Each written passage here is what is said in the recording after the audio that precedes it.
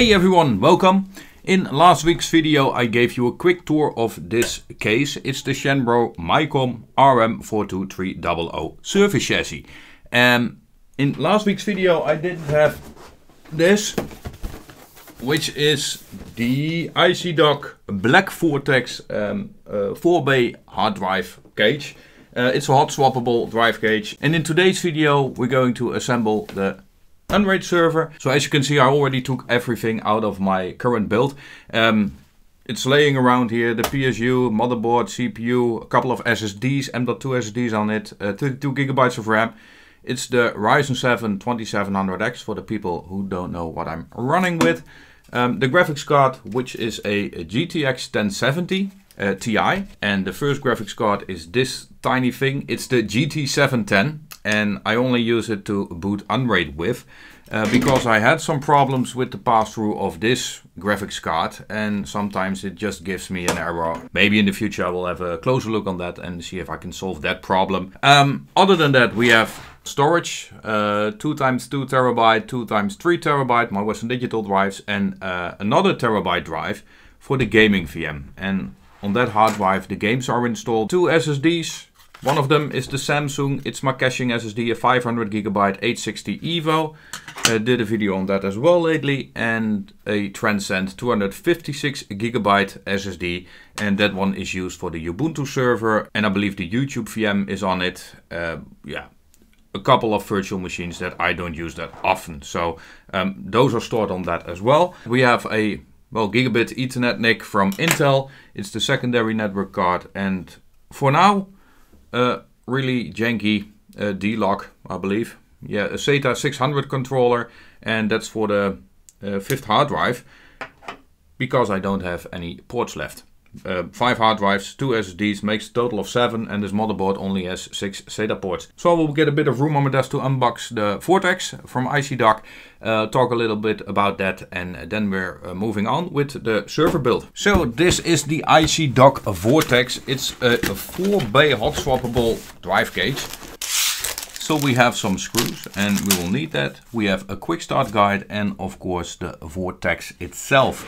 And this one is hot swappable. It has a nice door with a 120mm pre-installed fan. It's a LED fan, but there's a switch on it so you can turn the LEDs off or turn the fan off completely. 2 different switches for that. Also in this front bay door we have a dust filter, so that one is easy to clean, and that's quite nice. Then we have 1, 2, 3, 4 drive bays, and if we pull this lever we can easily get them out, and they will only be fitted on the hard drive with 2 screws, yeah, on either side one. On the front we have an HDD 1, 2, 3 and 4, all individual LEDs for hard drive activity. As I mentioned, we have a LED switch here, high, low or off, and for the fan as well, high, low or off. Then if we move to the back of this Vortex, we have the Backplane, and this one has 4 SATA connectors for the hard drives and 2 SATA power connectors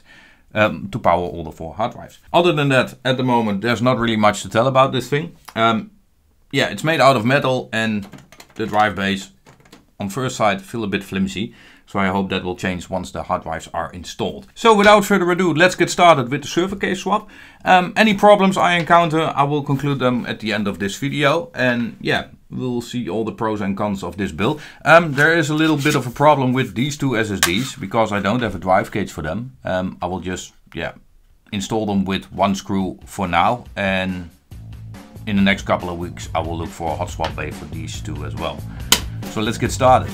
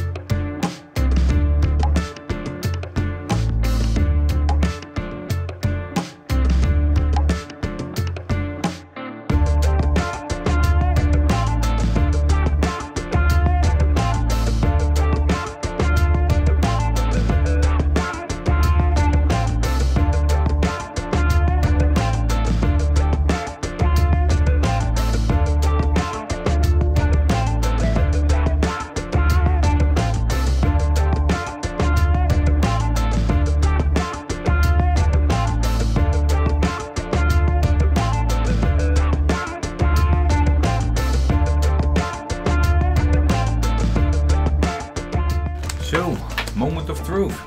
Man, this was a hassle to build. Definitely the most complicated computer puzzle of this year for me. Everything is really tight, and at some point I even, well, got myself another power supply because I thought it wouldn't fit, but eventually after some tinkering we got it to work, so that's nice. Keyboard is in, power is in, HDMI. This cable is a little bit short. Now I hope this works because I had to change the memory modules from A0 and B0 to A1 and B1. So I hope that will work. I had a motherboard where it didn't work and you had to occupy the first two slots, so fingers crossed. So let's try it on.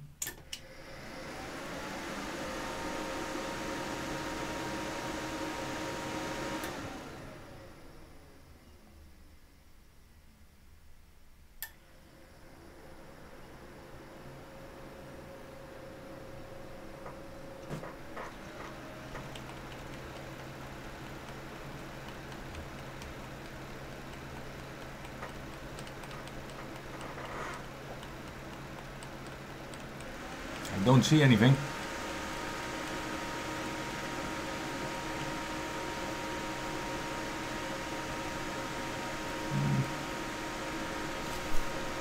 Success! We have liftoff. Nice. Okay, and now for the Icy Dock. Man, this thing is loud. Really loud. I'm glad I keep it in the basement. Let's see, smart information. So we have one green drive, we have the Transcend SSD, we have the 860 Evo, that's the caching SSD, and we have another SSD, the Western Digital. So 3 of these 4 drives don't work. So this is kind of silly.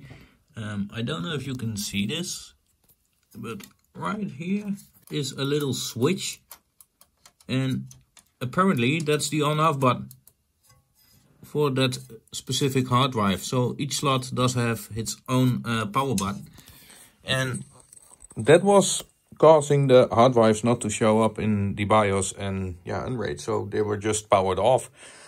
I totally missed that. It does move quite a lot of air, so the airflow is good.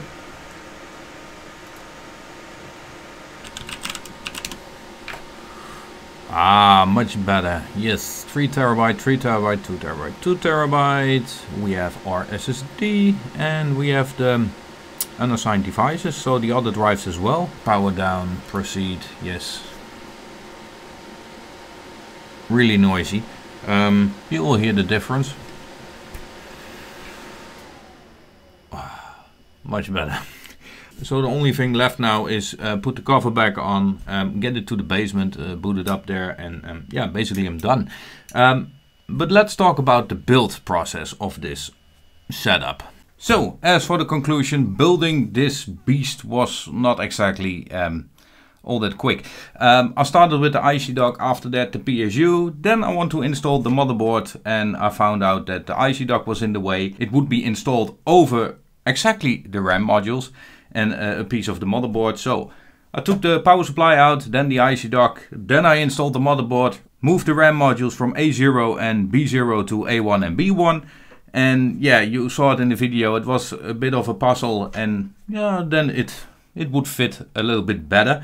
Of course, this is a very compact chassis, so yeah, that didn't make things easier, especially not with a big power supply, the Icy Dock, a big graphics card and a couple of hard drives, so room is a little bit limited in this case. After that I forgot to connect the intake fan. The intrusion detection switch I cannot connect to this motherboard because it doesn't have a header for that. Same goes for the LAN 1 and LAN 2 activity LEDs. I can't connect them. Also the Intel NIC doesn't have a header for that. So yeah, we'll just leave those two disconnected. Then the two fans in the back will be replaced by two Delta fans once they arrive, and another one in the front as well for the intake. I must say the airflow is quite good for this case, but of course it does make a lot of noise. So probably I will do some tuning with the fan curve and see if we can improve that a little bit better. Otherwise I will still hear this server, although it's in the basement and I'm in the living room. It does make that much noise, so that is a bit of a thing. So yeah, last but not least, I had to remove these handles from the Vortex, otherwise the front cover couldn't close. And yeah, that's a bit of an issue. So I just removed them and yeah, now it can close perfectly. So then the next thing will be a server rack, an 18U, maybe 20, 22U. That will fit perfectly in our basement. That will be something for next year. Speaking about next year, this will be the last video for 2019. As for New Year's Eve, be safe with fireworks, enjoy yourself, have a blast. With that, I will conclude this video. If you have any comment suggestions, maybe some advice, you can leave them down in the comment section. Thank you all for watching and see you in 2020. Bye!